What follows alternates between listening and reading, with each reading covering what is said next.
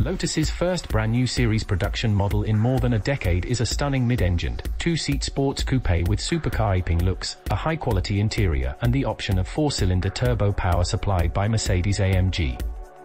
The Emira, pronounced Emira, will eventually be priced from £59,995 and is pitched at what Lotus believes to be a gap in the market below higher-performance versions of the Porsche 718 Cayman.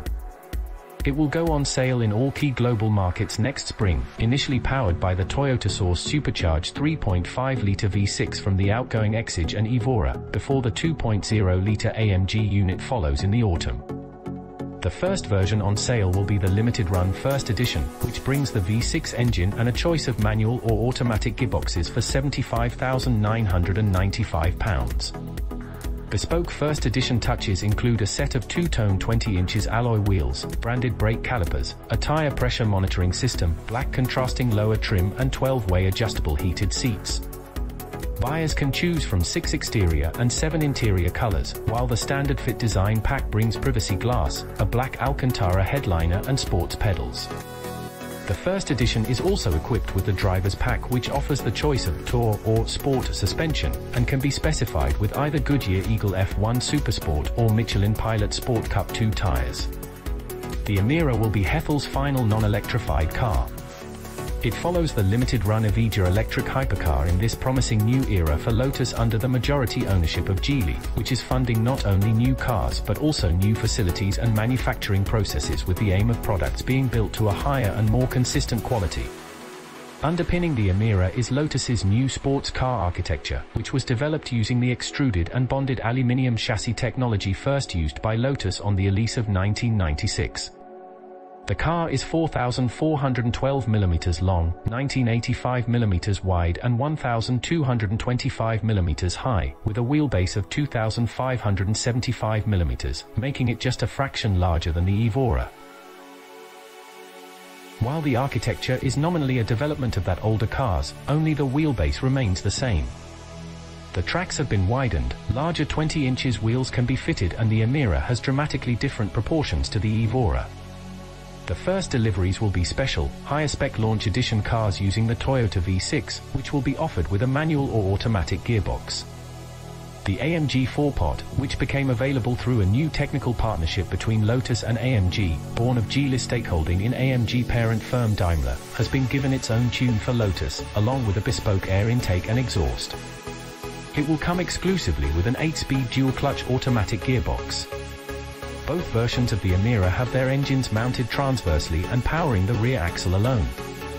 Lotus hasn't yet confirmed final performance figures for either version of the Emira, rather that there will be a range of outputs between 355 brake horsepower and 395 brake horsepower, alongside maximum torque of up to 317 pounds-foot. The 0 to 62 miles per hour time will be less than 4.5 seconds, and the car will be able to reach a top speed of more than 180 miles per hour. CO2 emissions, meanwhile, will officially be below 180 g/km. In terms of design, the Emira takes heavy influence from the new Evija, sitting low and wide with prominent intakes, short overhangs and bulky haunches among its defining characteristics. Styled by Lotus design boss Russell Carr, the Emira has been made more usable and fitted with more technology than any Lotus before it. That modernization push extends most obviously to LED lighting at the front and rear and, on the inside, a 10.25 inches touchscreen for an infotainment system that includes Apple CarPlay and Android Auto as standard, along with a 12.3 inches digital driver's information display. The interior is completely unrelated to that of any previous Lotus.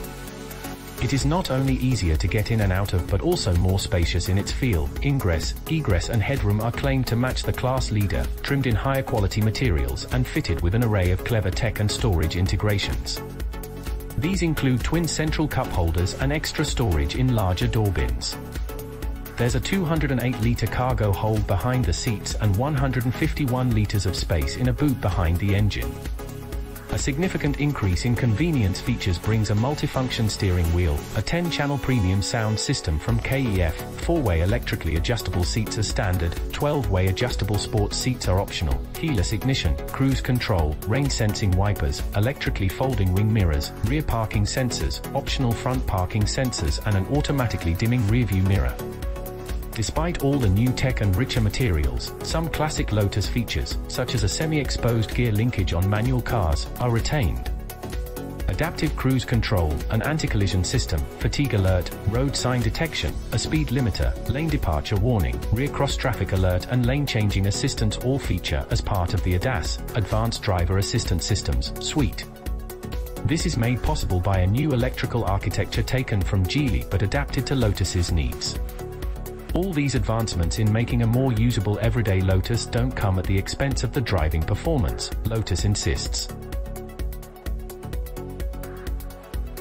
The Emira uses double wishbone suspension all-round and retains hydraulic, rather than electric, steering, which will delight Lotus purists.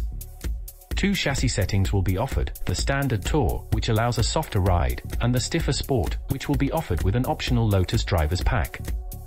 This includes launch control and Michelin Pilot Sport Cup 2 tires in place of the standard Goodyear Eagle F1 Supersport rubber.